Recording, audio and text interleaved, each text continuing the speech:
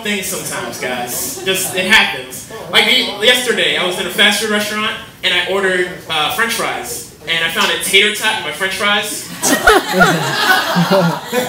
And it was very exciting, guys. It was very fun. I was very happy. Because they didn't even serve tater tots at that restaurant. What the hell? What happened? But I was happy it happened. Like, I've argued with people over who makes the best fast food French fries.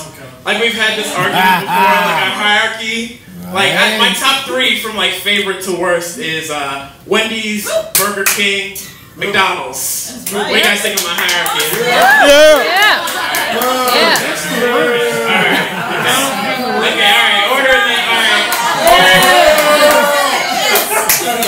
Look at the shitstorm I started. Got it. This is the thing. This is the thing about all 3 of those franchises. They're all terrible French fries.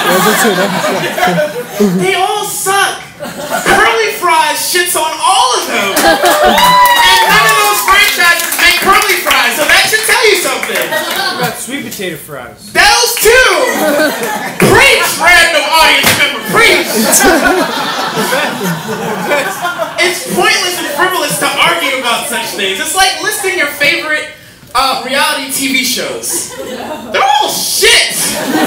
But we care so much about them that we can't help but feel this way. Like my hierarchy, from favorite to worst, is American Idol, Duck Dynasty, The Real Housewives of McDonald's French fries. That's my hierarchy. That's what I like to waste my time on. Alright, that punchline didn't hit as hard as I wanted. Let's go back in the workshop. Alright.